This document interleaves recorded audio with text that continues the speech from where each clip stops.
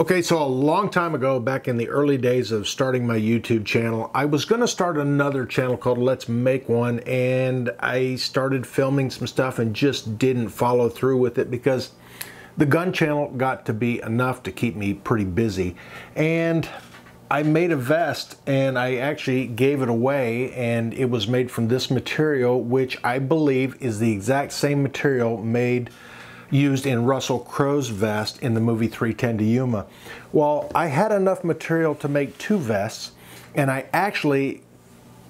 finished one of them, and like I said, sent it off, and I cut out some parts for a second one, and I ran out of the lining material for the inside of the vest, so I had my wife pick up some more, and then things got in the way, and next thing you know, this got packed away in a tote somewhere. And so it's been probably, I'm going to guess, about 2 years ago since I started this vest. Same way with the other vest I made. I call it the Doc Holliday vest because it's as close as I could find to the right material for the one that Val Kilmer wore in Tombstone. But I've still got these pieces cut out and unassembled, and I do have some more of the lining material now. So I think what I'm going to do is I need to get this spread out, ironed out a little bit because it's been folded up in a tote for so long that it's kind of wrinkly. And I'll get it smoothed out and get to cutting on the parts and pieces for this thing and show you, I guess, the finishing of it almost 2 years later. Same thing with the other vest. I actually filmed the beginnings of them about the same day, maybe within the same weekend anyways. And I'm finally going to get some of these things finished up. I also, over that period of time, have collected a bunch more patterns from Buckaroo bobbins and some of the historical patterns. So I've got a lot of stuff to get caught up on these costumes or cowboy gear stuff that I've been working on off and on over a long period of time. Anyways, I'm going to get rolling on this thing and let you see the whole thing. Today we're going to attempt to make the vest that Russell Crowe wore in the movie 3:10 to Yuma as the character Ben Wade. Now, there was 1 yard of this material left in the United States. That's all I could find anywhere in the world. And I did a lot of research trying to find it. Now this is, if I was a gambling man, I would say this is probably off the same bolt of material they used to make his vest, because it's a very specific pattern, and this is a silk wool blend. It's just a really unique pattern. And anyways, I've got 1 yard of it. I've already made one vest out of this material, and thankfully it's just the front of the vest that has this pattern on it. The rest of it is just a solid black, so it makes me be able to stretch it out a little bit. But we're going to get a pattern cut out here. Now the only thing I have to do with this material is I got to cut out 2 of the panels for the front, which luckily I can get them out of here. I do not have enough room for a third. And then I've got to cut out 2 panels for the back. I've got to do a lining for it. I've got to do pocket welts and the strap for the belt in the back. We're going to get this thing set up, get it cut out, get it sewn together.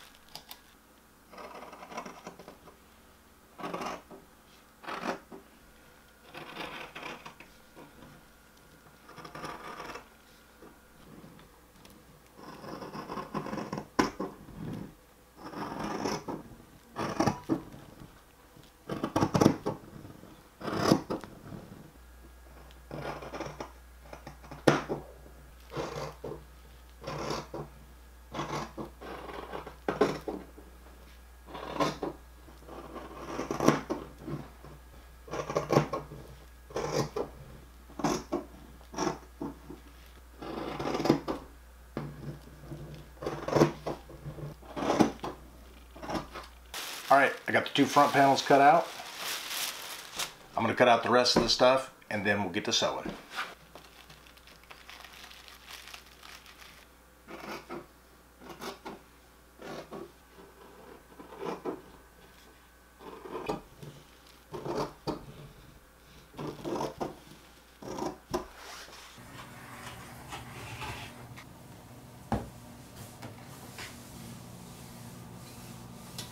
Now, I'm one of these guys that grew up back in a time when they taught home ec in schools, and it was a required course. So, you know, this is not, some people may think this is out of the ordinary, and yeah, maybe it is, but it doesn't bother me a single bit that I know how to sew.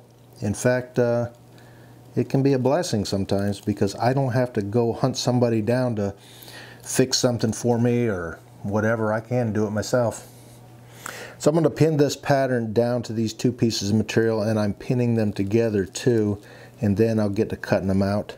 I want to make sure that the two pieces don't move on me.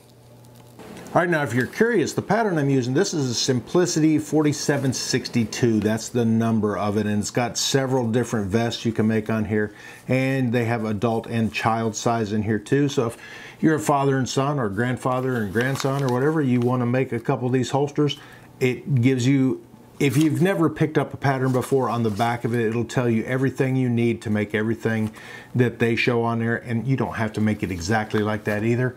It comes with all the instructions to do it, and sometimes the instructions are a little hard to read, but they're all pretty standard.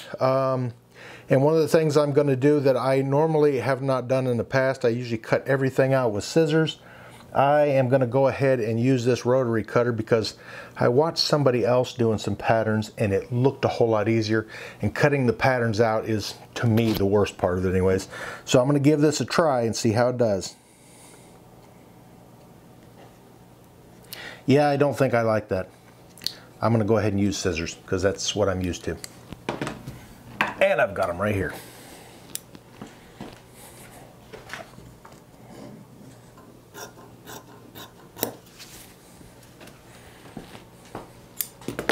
Maybe I'll try it again.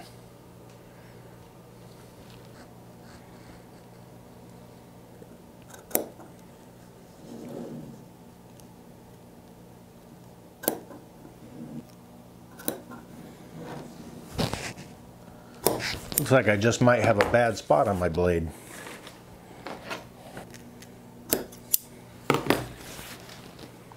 Now I do have the material doubled over, folded over, so I'm cutting through two layers at the same time. That way I don't have to do this twice.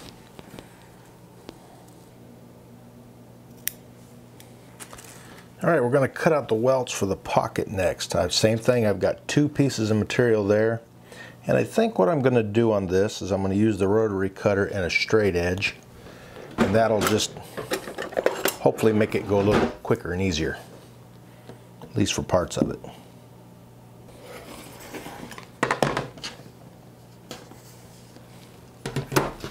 Now the belt pieces I am going to cut out separately because they're two different belts. One piece of pattern, two different belts, and I think my center of my belt is right about where that arrow is, so I want to line this up so that I can get this pattern running right down the center of it. So this is just a rectangle, and that's the thing with a material with a pattern on it, you want to keep it all lined up, because if you go cutting crooked and stuff, you'll know it.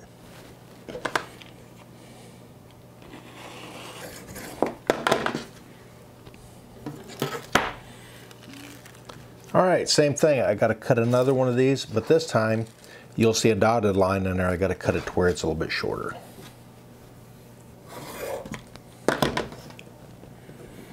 I got to be pretty careful with this material. This is all I've got, and I think this is all that there is, which is the worst part of it. So if any of you have any of this very same material laying around, contact me and I will more than likely buy it from you. I've got to get this fusible interfacing on here. This is a stabilized fabric with a glue on it, and unlike leather, some of these fabrics need some help to stay like they're supposed to be.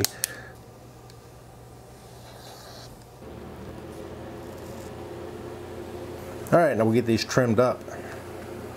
Then maybe we can do some sewing. Another nice thing about the interfacing is it'll keep your threads from fraying off of there.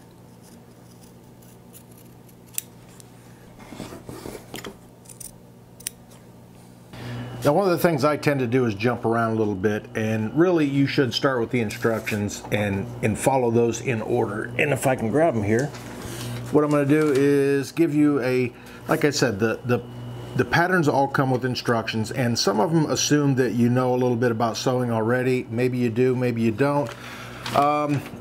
And you know, there's the ones that you're going to make, and then on the instructions themselves it'll have, okay, this is the vest I'm going to do. So I'm going to do C on here, which is this one with the single-breasted, just 4 buttons on it, the 2 pocket welts, and no collar.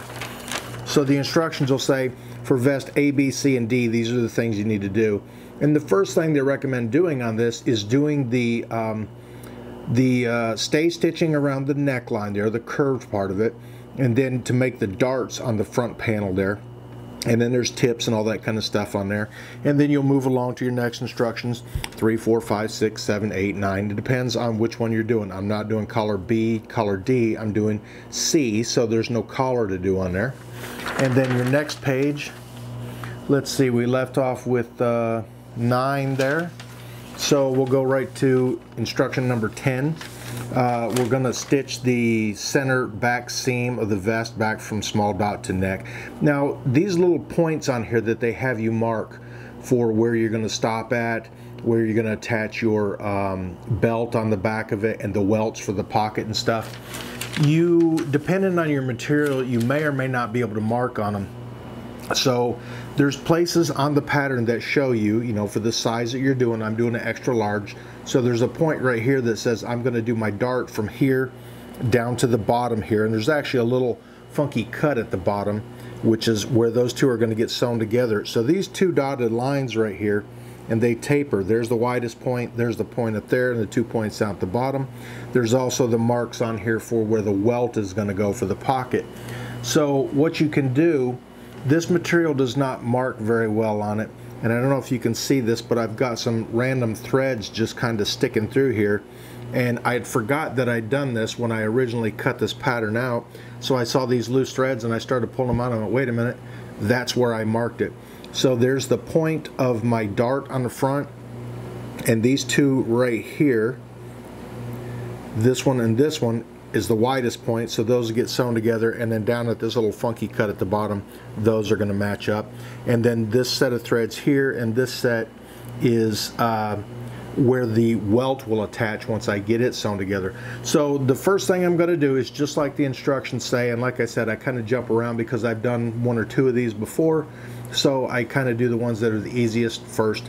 But I'm going to get this, I'm going to get my machine set up and get this part, the dart, sewn together. It's a little tricky because you have to fold it over at those points, and they're a little harder to see on the back side here, because if the thread is where this design is, it looks different on the back and it's hard to see the thread. So I'll have to find those.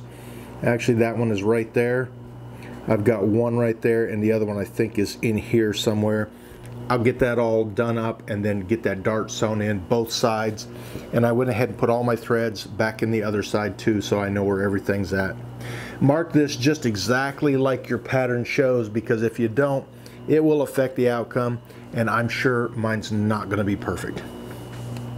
All right, now I did buy myself a new sewing machine. The one that I actually started this with, and the other vest I did was it was a embroidery and sewing machine that my wife and I bought many years ago, probably about 12 or 14 years ago, and it sews nicely, but I wanted something that was simple, no computerized anything. This is a Singer heavy duty, I think it's a 6380 or something like that, with the extended table on it. So it's a pretty nice machine, and like I said, nothing fancy on it. It will do a zigzag stitch, it'll do a couple different patterns and stuff, but that's it, and that's what I wanted. So what I got to do here is I'm going to wind up a new bobbin, get my old bobbin out of here. This is what I was using on the other vest I did, and I'm going to get a bobbin wound up with some black thread, and I've got one of the big spools on there that we used with the embroidery machine, and it's got a lot of thread on it. Then I'll go ahead and get the machine threaded, and there's a diagram on the top. If you've never operated a sewing machine before, they're not that difficult. There are a lot of tips and tricks you can learn, but this one is really easy to thread until you get down to the needle part of it. But there's a specific path that's got to follow, and you definitely want to make sure it is done correctly, even if it is a pain. And this one does have a needle threading option. You got to get the needle up to its highest point, and I was doing a zigzag stitch last, so I want to get that straight in the center. My needle up at its highest point. Then there's a little lever that pulls down underneath there for you to get your thread through that needle. Otherwise, it's kind of tricky. That definitely makes it a whole lot easier. And same thing with your bobbin. There's a little pattern, a little diagram on your cover right there. Set it down there the right way. Make sure your thread is turned the right direction. Then you should be able to hold your thread that's on your needle. Go ahead and rotate your hand wheel, and it will pull your bobbin thread up through the plate there. I like to start mine off to the left because most of my material, start my thread off to the right because most of my material is going to be on the left. Now I'm going to get that dart sewn in there, and then I can move on to the next steps. Now I want to sew from here, from the bottom upward to it, because I want to sew off of where my point is there, because I have to tie that instead of back stitching it. So we'll get this thing started.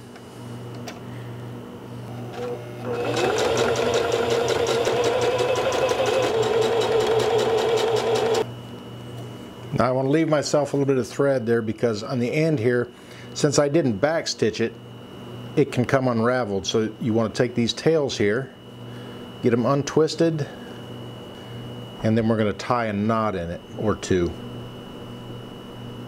And we're just going to leave that thread in there. Now when I fold this out, I'm going to have to iron that so that dart lays kind of flat, and then all these little extra threads here I can pull right on out of there, at least the ones for the dart. Not the ones for the welt yet because I don't have the welt sewn on there. All right, to the iron. All right, now that I got my darts sewn on the front there, I need to do a stay stitch. Now this is the collar part right here, and it's just a stitch that's going to be, it's going to stay there permanently. It's not going to be seen. So we're going to do about a 1/2 inch. Most patterns are set up to do 3 or 5/8 of an inch seam allowance, and on this one it's the same thing, 5/8 of an inch.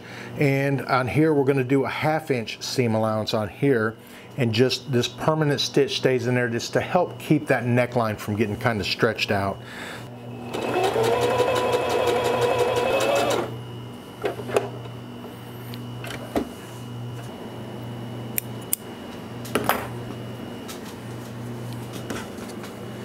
Now the next thing we can do is put our welts on there, but the welts have to be sewn together a certain way before you actually put them on there. Now I've done a contrasting material for the welts.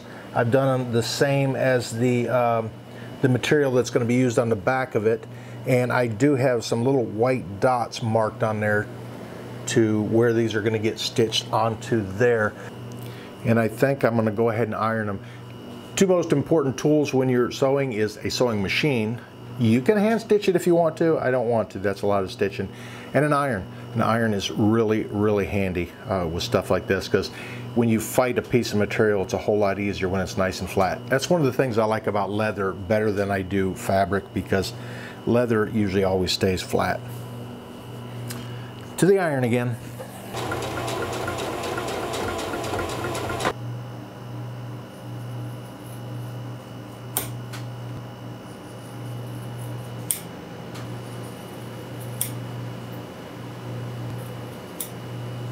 All right, the welts are sewn together and these seams are trimmed. Now I got to iron these things the other way. All right, now that I got the welts cut out, sewn together, and turned right side out, I'm going to sew them onto the front panel there. I've got my threads in there where it goes.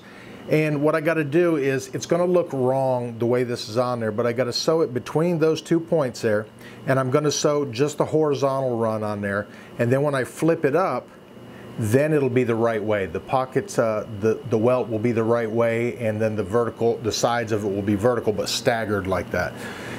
It'll make a little more sense when I got it done. All right, now I want to keep this as straight, as even as I can, and I also want to pull it because I'm going to be sewing across that dart. That dart should be tucked toward the back. We'll verify that. Yep. And then I'm going to go for it. All right, I can pull my temporary threads out of there. And then I can take and flip this up. I'm going to take it back to the iron again and then iron it flipped up like that, so it's less stress on my actual panel and to make it easier to sew the vertical pieces on there. Back to the iron. Okay, so I've got my 2 front panels done. I got my stay stitches in the collar line there, and I've got my 2 welts on there, as well as the darts that go up the side there. And those darts are just to kind of give it a little more of a curve for your waist. Maybe I should have added a panel on mine for the belly. But either way, I'm going to make it like the pattern says. The pocket welts are on there, the darts are in there. The next thing I got to do is I'm going to go ahead and stitch up these 2 pieces right here for the belt that goes on the back. And they get stitched right sides together, trimmed up. And I might make them just a little bit narrower than what it says in the pattern, because the buckles I got that go on the back there for the adjustment are probably just a little bit narrower than what it says on there. But we'll move on to that next. Okay, we're going to get these belts sewn together for the back of it there. Here's one of the buckles that goes on it. And what I want to do is I want that stripe to be in the center of the belt. So I'm going to sew it just a little bit different. And it looks like the 2 lines that are alongside that pattern there are just about the right width, maybe slightly more. So I've got this folded over and I pressed it so that it's pretty close to where it needs to be. At least closer than what it would have been if I'd have sewn it this width. Now the instructions say to sew it to a 3/8 seam, and then you're going to cut it down to a 1/4 inch when you turn it inside out, and that is fun to turn inside out too. So what I'm going to do is get the machine fired up here and get the gas pedal where I want it, get my glasses on so I can see it, and then I'm going to sew pretty close. Where I've got this folded, I want my stitch line to be about the same distance away from that line. So I'll go ahead and get that done up. And then we're going to sew down one long side and across the end there. Going to back stitch it a little bit and then go for it.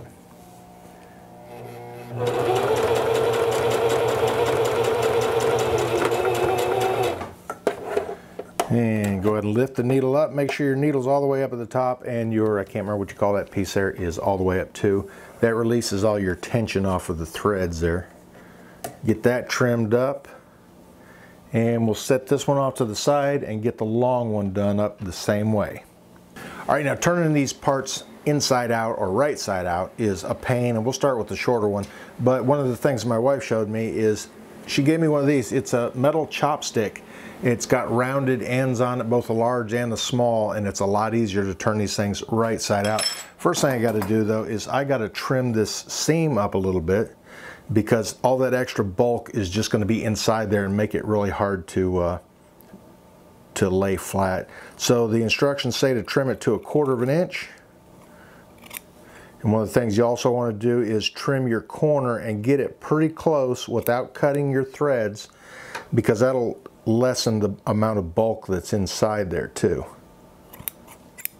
All right, now like I said, this part is a pain to get turned right side out.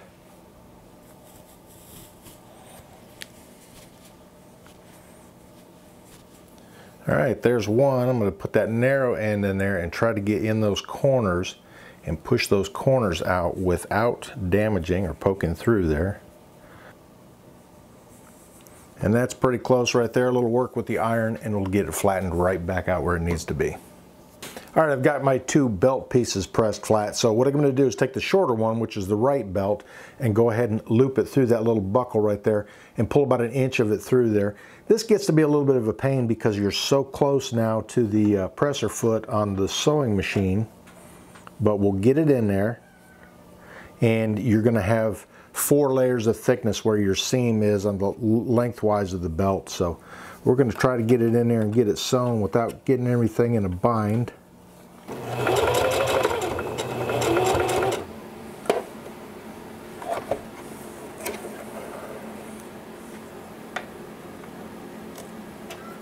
And that stitching will be covered up by the other piece of the belt that's going to go through there. Now we are not going to sew this on to the backing yet because I need to get the backing sewn together, and these will just kind of get in the way.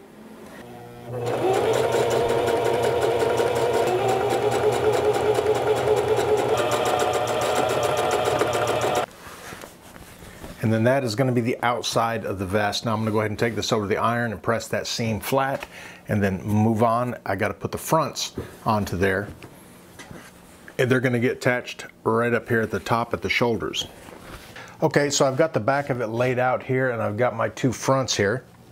So I am going to pin these together, and I need to do it right sides together. So let me flip this over.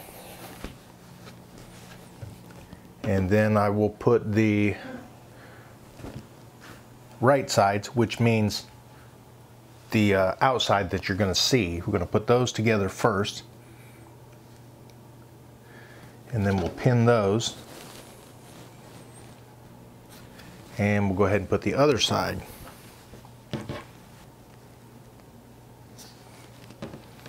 All right, we'll get that stitched up next.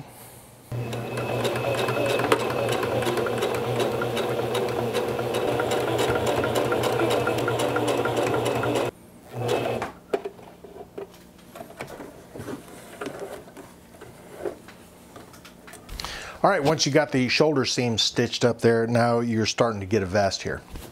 So I've got the front panels made up. I did put a fusible lining on the inside of it there that kind of stabilize this fabric, give it a little more body to it and everything. And now I've got to do the liner the same way, and then it gets stitched all the way around. Lots of pins involved in that. Let's get it going.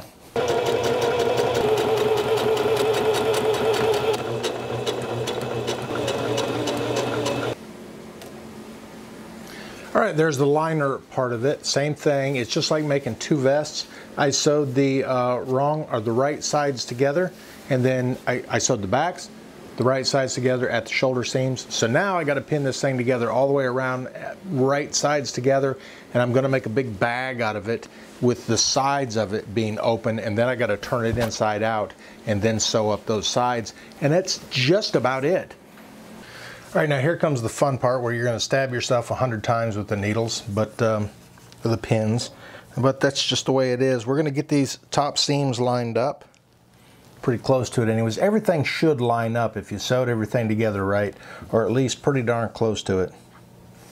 And we're going to pin the lining to the front of it, and we're going to do it right sides together. So it's inside out right now, and it's going to take a lot of pins to go around this thing because you want to make sure it doesn't move on you.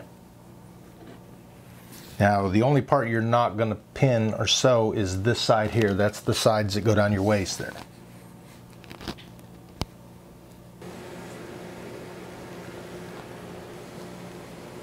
If you get to a point here like where the seams match, if they don't line up, unpin it, redo it, make sure they do line up. That's what you want, because it's not going to show on the, you're not going to be able to tell, but it might lay a little bit different.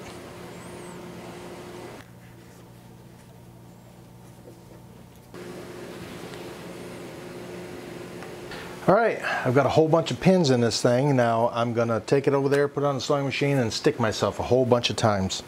Not because I want to though. But I've got this side open, and these 2 sides here open, and we'll get to sewing the rest of it. So I've got 1, 2, 3, 4 seams to do. It doesn't really matter which one you start on, just start. I'm going to start with the longest one, unfortunately.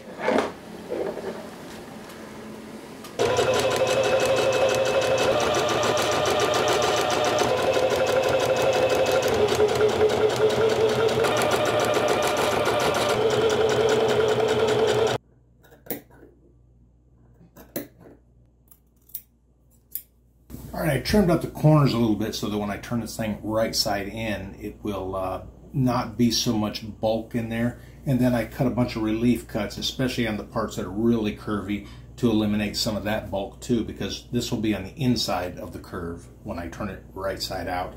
And that's the fun part. Okay, now this is where the fun begins. So this is pretty much a bag with it turned inside out. So what I've got to do now is I've got the sides open, so I'm going to grab the side on one of the front pieces and pull the other side all the way through. So I found if I can get this kind of started inside here, get it traveling in the right direction, and it's got to pass all the way through past the shoulder seams in there too. So it gets to be kind of a pain turning this thing right side out, and you just got to take your time with it and get it. So I'll get that started and then reach all the way through and try to grab it, and my hand will not fit through the shoulder seams there, so got to kind of scrunch it up till I can get my fingers through the other side and grab a hold of it. Once I've got where I can get a good grip on it, then I can start pulling the outside around it there. Alright, once you got all those corners poked out, it's time to iron again. Alright, now if you've been paying attention, unlike I was, you realize I did not show putting the belts on there because I didn't put them on there. Now I got to get my pattern back out and mark them out where they go. So they're going to go on there like that, and I'm going to sew them on outward like that. I'll run the seam up there and then fold it over and then sew it again real close. That way you don't see that raw edge on there. Let me get the pattern back out and get it marked.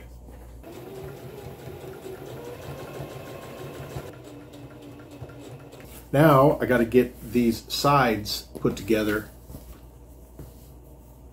and then sew that part up.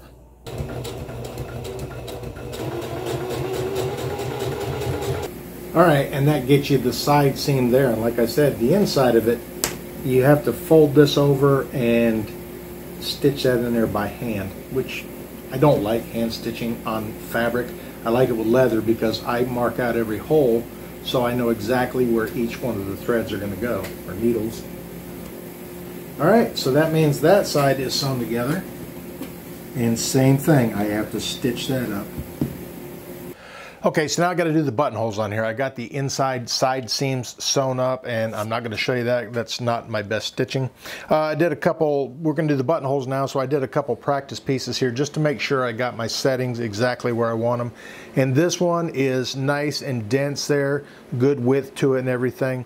I've already got my button holder set up, and the way you do this is you actually put a button in the back of it there, and that sets it. And then you got this little lever right here that goes up, slides down, you push that back, and that lets it know when to switch directions. It already knows that it's set up for a buttonhole because I've got the two knobs over here set up for it.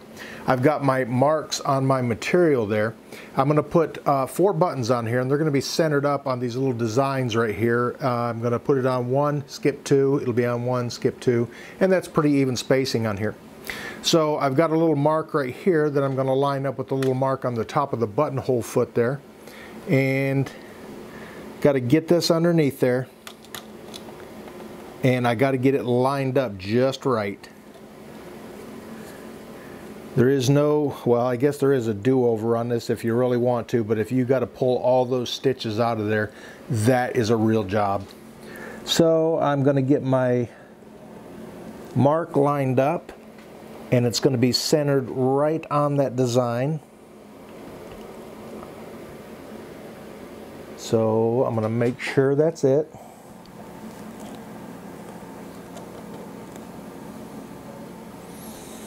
And that should be it right there. Drop my presser foot down. I already got my threads pulled under there. I got to make sure I've got that set where I want it. And it's a one-step button holder, so all you got to do is step on the gas and this thing will do it. Hold your tails of your thread there. Make sure everything is lined up. And we're going to give it a go.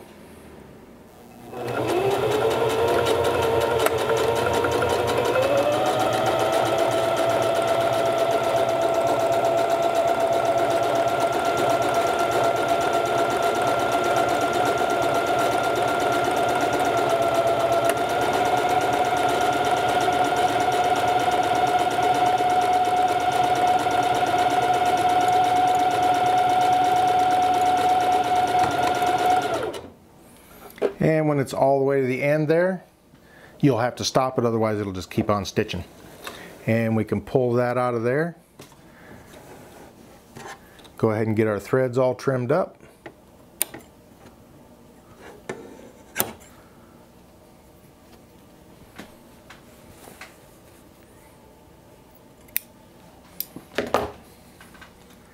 And that should be, oops, I missed a thread. That is pretty darn close to right in the center of that design piece here. So I'm going to move down to my next one and do the same thing. All right, now the next thing I got to do is I got to open the buttonholes up. And we're going to use a seam ripper, and I'm just going to poke it right in there, right toward the end. And then there's a little blade inside there, and I'm going to carefully push that through there, and that's going to open that up for me. It's going to cut those threads in between the buttonhole threads. Now I'm not going to go all the way to the other end. I'm going to turn it around and come back the other way because I don't want to risk cutting through those. And I'm just going to go back till I meet the other part, and that's it. All right, now the only thing left to do is put the buttons on the other side of it. And for that, I do not need the sewing machine because these just have the little eye on the back of it there. So I'll get the machine out of the way and then get the buttons sewn on. And I actually use some of my leather sewing thread just because it's a lot stronger. I don't have to go through it as many times, and it holds really secure. Okay, so normally when you sew a button on like this, you're going to take your regular small thread and you're going to go through and through and through. You're going to make a whole bunch of loops until you get it where it's, you know, tight up against there. One of the things I like about using my leather thread here, the same thread I use for sewing up leather, is that it's a waxed polyester cord. It's very, very strong, and it will hold really, really tight on there. So I'll go ahead and make a loop through there and tie it on, and then I'm going to pull that tight, and I've got that on there. And I'm only going to make about 2 passes through here with this because that will be all it'll need.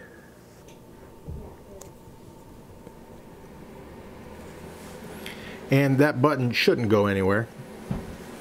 So now I've got 3 more of them to put on there.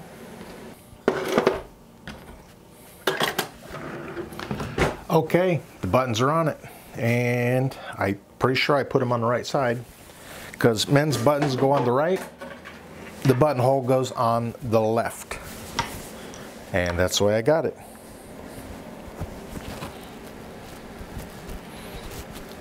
And there it is, the Ben Wade vest. All right, everybody, there it is. This is my version of Ben Wade, or Russell Crowe, who played Ben Wade in the movie 3:10 to Yuma. This is my version of his vest. It is made out of the same material that his was made out of, and probably off the same bolt of fabric that his came from. The hat band is pretty close to what he wore in there, although it's not fit on this hat yet, and this isn't quite the right hat. But the holster is right. This is the Hand of God rig from Will Ghormley, and the gun is pretty close to right. This is the Holy Smoker from Cimarron. And you know, I'm trying to put together parts of movie guns and movie stuff, and I like to get as much of it correct as I can. And the vest, I think, is pretty darn close anyways. I like it. I'm not a professional tailor, seamstress, whatever you want to call it, but I enjoy doing this kind of stuff anyways, and hopefully I've inspired you to give it a try too. It doesn't take a lot. Even the sewing machine I bought specifically to finish this up and for some other projects too, it was not a very expensive machine. It was like 250 bucks. It's plain simple, nothing fancy on it other than maybe the one-touch button holder.